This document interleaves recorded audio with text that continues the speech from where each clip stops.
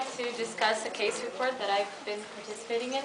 It's a malignant insulinoma case report, and as a third-year student, I found it extremely interesting because not all doctors during their practice get to see a patient with an insulinoma, and especially malignant insulinoma. So, first of all, I would like to talk about insulinomas overall. And insulinomas are extremely rare pancreatic tumors, the incidence of which is 2 to 4 cases per million patients a year. And 95% of those tumors are benign and usually less than 1 centimeter in diameter. And the bigger the tumor gets, the more malignant it can get. The etiology and the pathogenesis of this tumor is unknown. All age groups can be affected by this tumor, but usually not below 15. And the main incidence is between 40 to 60 years. The tumor is equally divided between the body, the tail, and the head of the pancreas. And the majority of these tumors is located in the pancreas or attached to the wall, but there are some extrapancreatic endocrine tumors which are usually located in the duodenal wall. Usually an insulinoma presents with fasting hypoglycemia and neuroglycopenic syndromes, which result from catecholamine release and hyperinsulinism. And to describe organic hyperinsulinism, there is such thing as a Whipple triad, which includes fasting hypoglycemia, level of glucose under 2.2 millimole per liter, and the relief of symptoms on administration of glucose. Usually the symptoms, the neurological symptoms involve diplopia, blurred vision, maybe anxiety, and the parasympathetic symptoms can include increased sweating, nausea. Sometimes it can even lead to loss of consciousness and vomiting and seizures. So the case presentation that I'm about to tell you is of a female woman aged 22 years who presented with episodes of syncope accompanied by seizures 1 to 4 times a day, and with warning symptoms of dizziness, blurred vision, excessive sweating, nausea, and constant fatigue.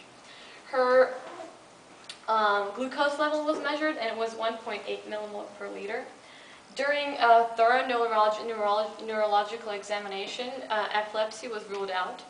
And from the history of the patient, she had no insignificant, the physical examination was insignificant. She had no history of any endocrine or heart abnormalities. The medical history of her parents was insignificant as well. And the patient herself noticed that when eating food high in carbohydrates, the symptoms seemed to resolve. So she noticed a recent gain weight of 5 kilograms for the last year. And she has been noticing those symptoms for the past 1.5 years. During a CT of the abdominal cavity, multiple focal lesions from 8 to 9 millimeters in diameter to 23-25 millimeters in diameter were noticed.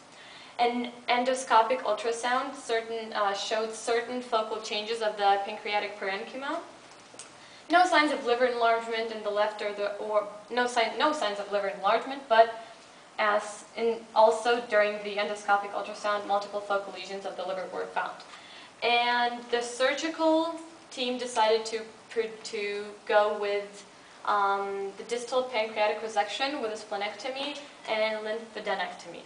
And during the surgical procedure, there was found a 3-centimeter endocrine tumor in the tail of the pancreas and multiple liver metastases that were diffused in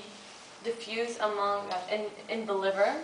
And the immunohistochemical examination showed that it was malignant, high differentiated insulin-producing endocrinal carcinoma. The Ki67 index was 21%. After the surgical treatment, the patient followed with chemotherapy, which included sandostatin LAR, 2 injections for the first day, and then chemotherapy with Arenosa and Xona for 6 courses were recommended for her. The post-op period was complicated by a subphrenic abscess but it was drenated with ultrasound control.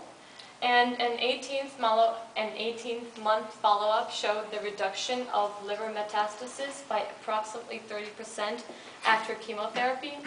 And right now this patient is doing well. She's on the waiting list for a liver transplant, even though during 18-month follow-up, several lymph node metastases, apart from those that were resected, were found. But considering the situation, she's still on the donor list for a liver transplant.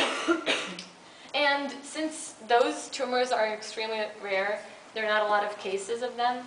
The diagnostic procedures are not really, in some countries, they're not that protocolized. So when diagnosing insulinoma or any other endocrine tumor, first what a doctor should do is rule out the syndrome of multiple neuroplasia. So multiple hormones should be tested, and a CT scan, of course, should be proceeded. First of all, imaging in diagnosing neuroendocrine tumors is very important. And an ultrasound is usually 50 or 60% accurate. Then comes, of course, CT and MRI and endoscopic ultrasound, scintigraphy, of course, angiography, and intra-arterial calcium-stimulated blood sampling, which can indicate the part of the pancreas where the tumor is located, depending on the levels of insulin produced by stimulating different parts of the pancreas. But what is used in the hospital that I study at is combination of an endoscopic ultrasound, of course a CT, and regular ultrasound as a screening for people with organic hyperinsulinism. And I think that it can be interesting to other people because not every doctor can see a case of malignant insulinoma.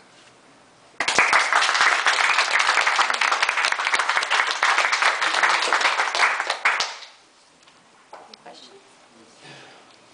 So, isn't there also PET for diagnosing insulinoma? PET scan? Yes, of course. But in Moscow, there are two PET scans. Okay. For 15 million people, 2 PET scans, and the procedure itself costs so much that not all of the patients can proceed with it, and not all clinical and not all hospitals can actually do that. No, I just thought it yeah, was of course, PET scan will be more accurate than those, of course. Any other questions, comments? It's a very rare tumor, so it is, in Austria you would expect about 20 patients per year only.